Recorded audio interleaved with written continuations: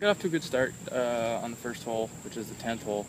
Hit the green in two putts for a solid birdie, just kind of settled the nerves, get in a good rhythm. I missed a real short par putt on the 12th hole, which, to be honest with you, actually settled a little bit more nerves, and I could just kind of focus in on each shot. Bounced back real nice with a par 3 birdie on, I guess it would be 13. And then just kind of got into a nice little rhythm, was hitting some good shots, and cruising there on, which is the front side around here, which is our back nine. There's a couple tricky pins, some tricky tee shots with the wind was kind of swirling, but we just, my caddy and I, we just, stayed calm and stayed patient and hit some quality shots, and it was nice to birdie last. And what did you do on the last hole? If you could walk me through it, the yardage from the fairway. Yeah, we had 120. We had 125 pin, a little bit of an uphill lie, so a little bit of downwind. So it was a soft pitching wedge for me, about a 128 number. Hit it real well, hit it just past the pin, and then had a pretty much straight down the hill putt. Just got it going and rolled right in.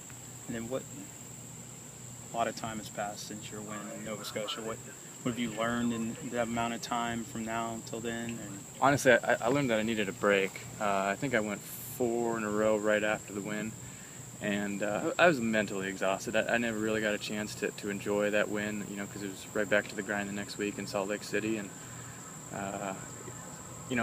I took a week off last week. I didn't go to Springfield, but I really enjoyed some time away from the game. Just kind of mentally prepared for this stretch of 6 in a row coming up, and that's pretty much what I learned. And then, with your position heading into the weekend, you've won before.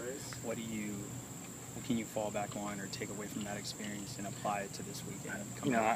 I'm obviously the goal is to win. I think everybody in the field will always say that. But as cliche as it sounds, you really just have to go out. You just focus on each shot at a time, hitting the fairway, hitting the green, putting yourself in a position to make a putt, and you just really stay steady over the closing 36 holes. There's always nerves. You're always going to be nervous. You'll be under a little bit of tension and pressure, but that's what we practice for. That's what you really want, to be in that situation of having a chance to win. So, just staying patient and staying calm and going out there and executing.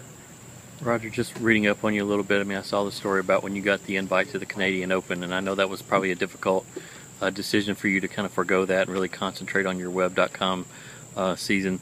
In retrospect, given your position now here in Knoxville this week after 36 holes, smart decision on your part? Oh, absolutely. It was actually a no-brainer. The way the new playoff structures work, there's a real emphasis on playing as well as you can out here. And there's many more Canadian Opens to be played. I would love to have had the opportunity to play in Montreal. It's a fantastic city, great culture there.